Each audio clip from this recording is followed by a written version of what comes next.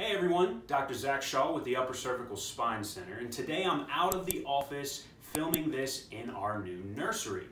Yes, my wife is 39 weeks pregnant today. We just got the nursery, all the final touches together, and we are just so blessed and excited to bring a new life into this world. And it just got me thinking, what about all the other babies that are being born every single day and none of them are getting their nervous system checked?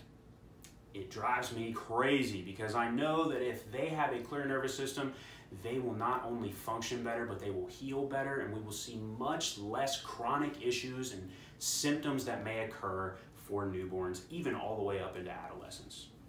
So I wanted to talk about some research here because there's plenty of research on upper cervical care or chiropractic care and newborns. And it shows that a German study of 1,000 newborns found that 80% of these newborns were subluxated. What that means is 80% of these newborns had some type of cervical neck trauma causing a subluxation, which is that misalignment in one of the top two bones in the neck, putting pressure on the brainstem. When there's pressure on the brainstem, we know that the brain cannot communicate with the body or even back to the brain like it should, and so we start to see dysfunction and lack of healing.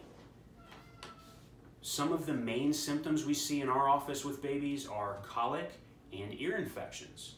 There's actually some research on both of these in the chiropractic field, and a study of 316 children showed significant improvements with colic in response to chiropractic adjustments. On average, improvements occurred after only 3 adjustments, and this was in a 2-week period. How amazing is it that just after 3 adjustments, these babies had less colic? They were crying less than the average baby.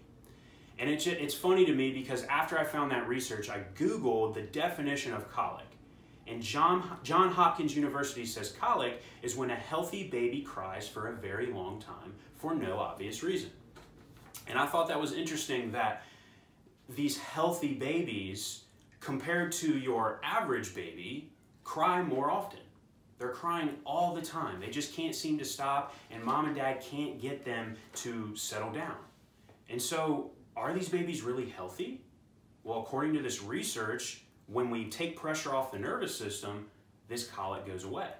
So I would be willing to say colic is a sign of being unhealthy. Something is wrong, and that something is almost always due to pressure on the nervous system. Another common condition we see with babies are ear infections, and there's research on this that shows in 1997, 322 children with chronic ear infections received chiropractic care. And close to 80% of these children were ear infection free within 6 months of care. I know this is a super common issue with babies. I know my cousin got tubes in her ears when she was really young. That's usually the common conventional therapy for this. And I just don't want anyone, especially a baby, to have to go through a surgery when we can use a less invasive method, which is checking the upper cervical bones to see if there's pressure on the brainstem. Why wouldn't you try that first? So, if you are a baby, if you are having a baby, if you know someone who has a baby, please have them give us a call at 704-588-5560, and we will be happy to take a look and see if an upper cervical issue may be causing some of your baby's symptoms, like colic and ear infections. If you're not in the Charlotte, North Carolina area, please give our office a call anyway, and I promise we will find an upper cervical doctor as close to you as possible. I hope this information was helpful, and I hope you have a wonderful day. All you need to know is that conventional medical care really just treats the effects of your condition. Drugs and surgery really just mask the symptoms. And although surgery can be warranted sometimes, very rarely is it needed. With upper cervical care, we find the cause of your condition by finding the misalignment in the top of the neck, putting pressure on your brainstem, which interferes with the messages between your brain and your body. Give our office a call today.